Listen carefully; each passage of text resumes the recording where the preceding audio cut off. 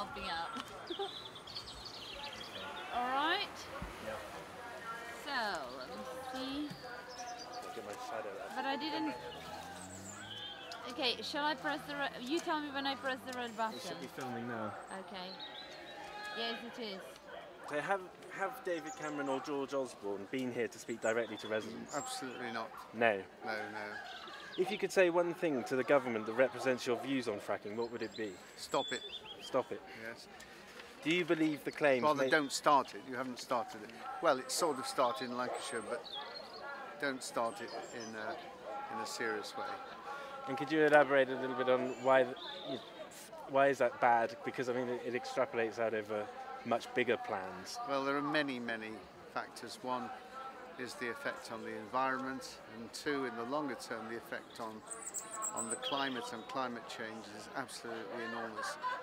Well, for example, in China now they're talking about shale gas extraction, and in fact they may have started it. If that happens, if the world was to go for the shale and oil gas deposits, then we are finished. We're toast. Exactly. Do you believe the claims made by politicians the rewards of fracking will flow to the British people?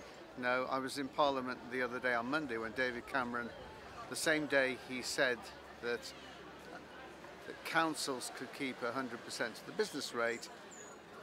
On the same day in Parliament, Nick Bowles, who is the Communities Minister, said that all that money had to be used by councils for building the access roads for the shale and oil gas companies.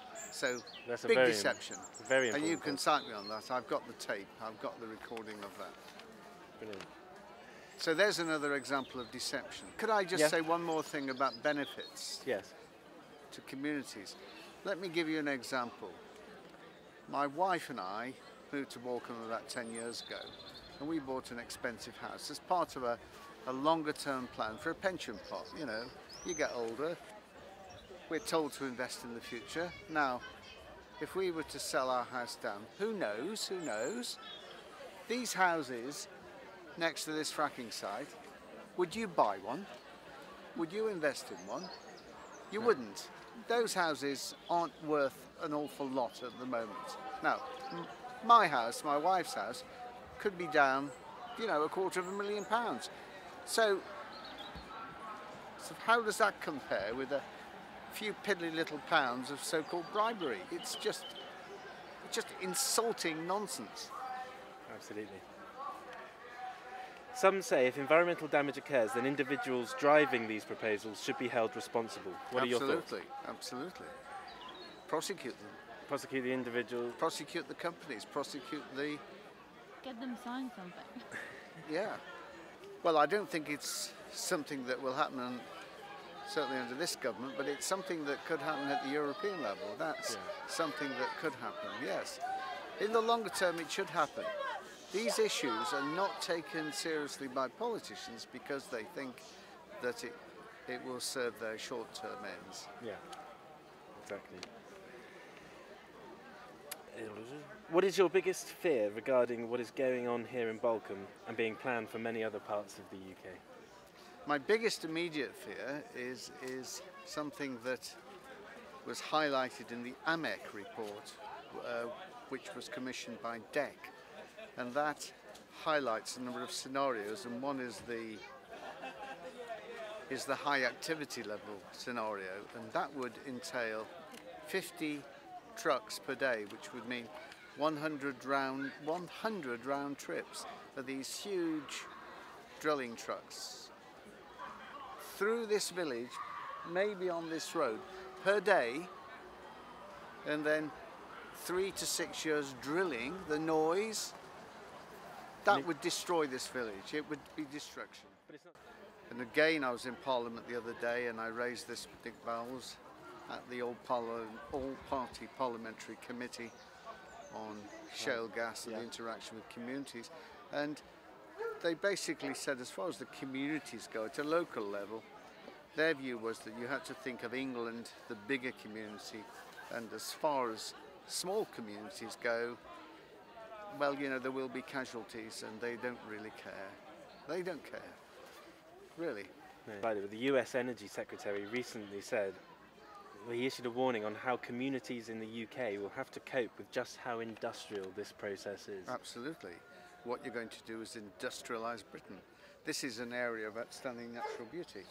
You've got the You've got the South Downs National Park in Fernhurst. And why do they think that the value or the supposed value of this oil and gas really exceeds the aesthetic value of the beauty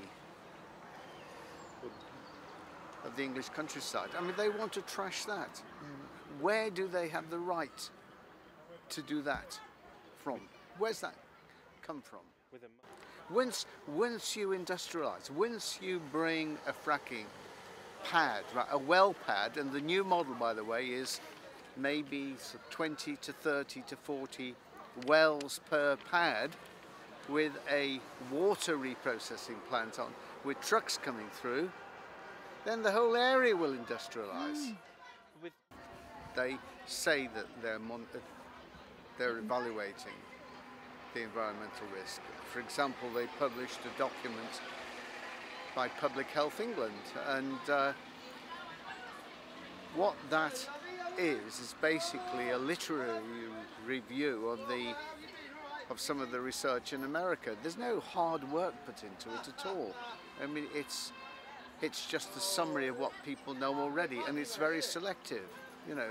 And anything that's inconvenient is left out. Yes, taken out. Yes. The figures in Balcombe, and I took part in the last survey, I'd say about 4 out of 5 people are absolutely against it. There are all sorts of political persuasions, all sorts of professions, all sorts of ages, and they're all against it. Why would you want it here? Why would you want it in Britain? The more you know about fracking, the more you know about this, the less you would possibly want it.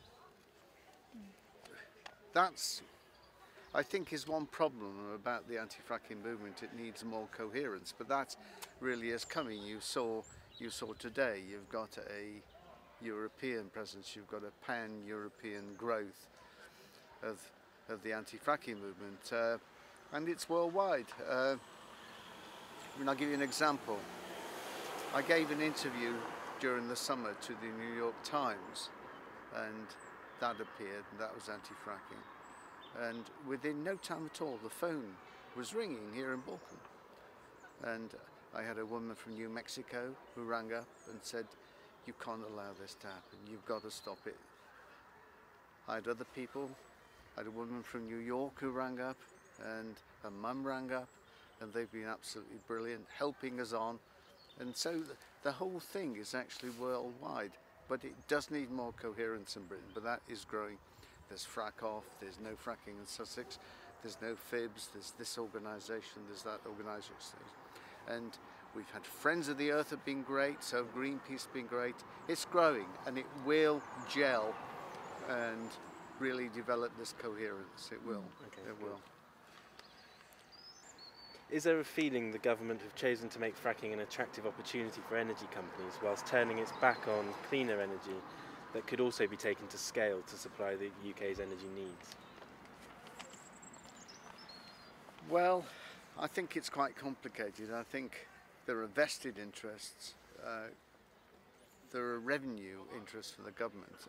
For example, with solar power and wind power, then the tax revenues wouldn't be anything like what you would get from oil and gas. But I think there's a control issue as well, that maybe there's more control over people if you've got oil and gas.